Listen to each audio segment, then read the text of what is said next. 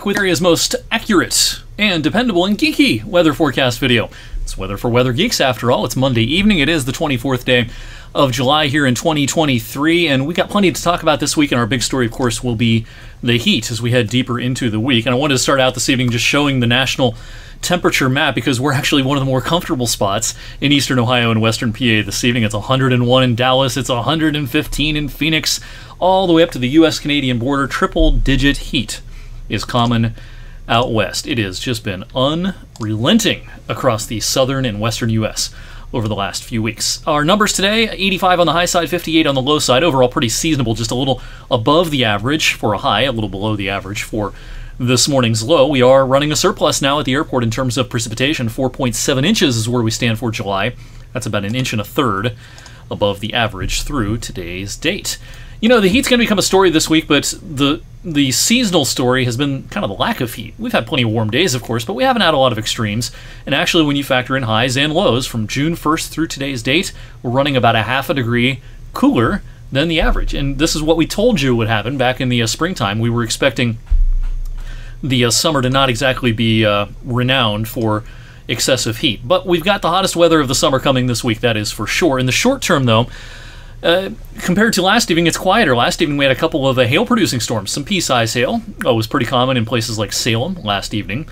Our radar locally is quiet this evening. Showers and thunderstorms are lining up down across central and southwest Ohio this evening. Actually, a severe thunderstorm watch is in effect for Columbus and Dayton and Cincinnati and Indianapolis as well. Not expecting severe weather around here, but it'll be possible that a few of these showers with possible storms manage to drift far enough to the east that they impact parts of our viewing area overnight, especially I think our southern viewing area. Best chance of hearing a little thunder tonight will maybe be down towards East Liverpool and places like that.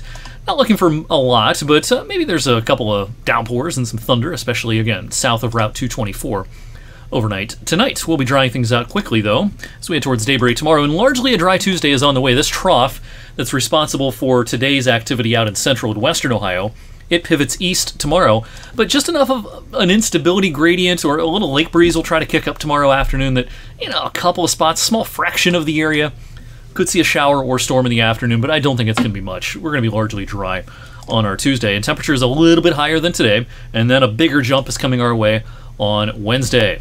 Almost a full day of sunshine on Wednesday, but then we'll keep an eye on what happens to our north and west late Wednesday night. The models have been trying to pick up on a potential complex of storms somewhere across the lower Great Lakes late Wednesday night. Odds favor it maybe grazing us Wednesday night with maybe some heavier rain and a higher severe weather risk to our north and west. But still, some raindrops will be a possibility with some thunder as well. Then we'll be dry for a lot of the day on Thursday. Actually, today's Day 3 outlook from the Storm Prediction Center does include a slight risk, level 2, risk of severe weather in places like Dayton, Lima, Toledo, up towards Fort Wayne, Indianapolis, Chicago area. The risk of severe weather lowers quite a bit as you head to the south and east, but it'll just kind of depend on where exactly some of this activity tries to track later Wednesday into Wednesday nights. Again, that may be kind of an unsettled period Wednesday night, but severe weather maybe not as likely around here. All right, we've got some heat coming our way, and it'll kind of be similar to a couple of the more intense hot periods we've had over the last few years.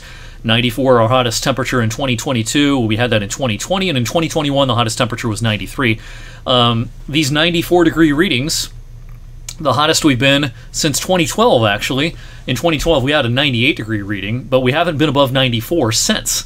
And our forecast for this coming Friday is, in fact, 94 degrees, and if that were to verify, of course, it would tie some of our recent heat.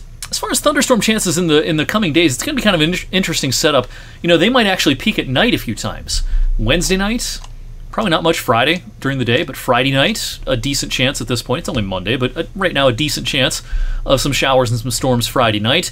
And a lot of Saturday may be dry as well. Maybe more Saturday night with the arrival of the cold front that we have an increased chance for showers and storms. We kept all the chances pretty low at this point because confidence is not real high in the timing of each individual little impulse, but the way it looks right now is that some of our higher rain chances may come at night. for about 20,000 people or so. Saturday evening's forecast will be important in Youngstown with Y Live at Ween Park Saturday evening. And right now, our forecast is, it's going to be pretty generic 5 days out, but we have a chance of a shower and thunderstorm. It's going to be warm. It's going to be humid. But we are going to revert back to where we've been for a lot of the summer in the longer range. This is the first week of August.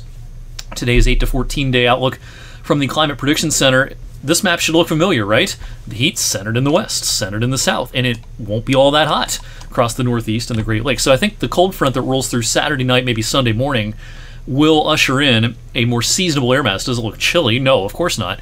But compared to the average, it may be a stretch where we're near average, maybe even a couple of days below average at times, heading into next week in that first week of August. We'll have an updated full August forecast, of course, maybe late this week or at the start of next week as we get a little bit closer to the first of the month. In the meantime, thank you for watching Weather for Weather Geeks on this Monday evening. I will see you right back here on Tuesday.